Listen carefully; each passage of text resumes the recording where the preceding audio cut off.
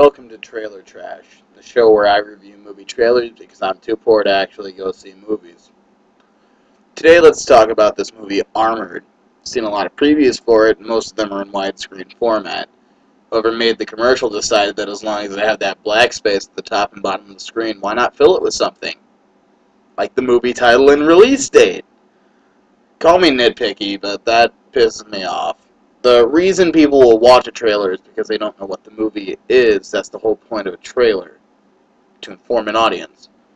I don't want to know what the movie is and then watch the preview. I want to watch the preview, think to myself, hey, this is pretty cool, I wonder what it is, and then learn the title and release date so I can be like, oh, that makes sense, or something like that.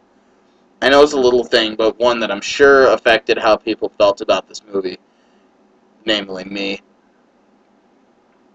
Let's move away from the trailer I've seen on TV a million times and talk about the YouTube trailer. I will admit, watching two one-minute clips from the movie and having no idea what's going on really helps my enthusiasm about it. But Matt Dillon really doesn't.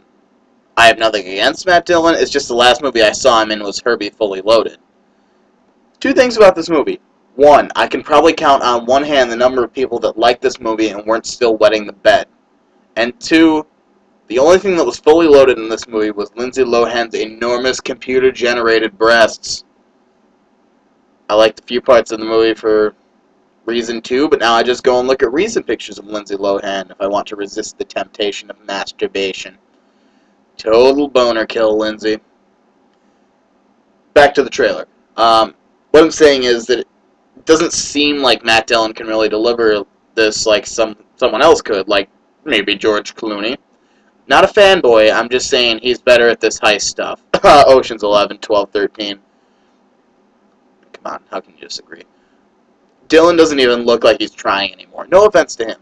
But he's got that permanent look on his face of, I already have a shitload of money, what do I give a fuck if this movie bombs?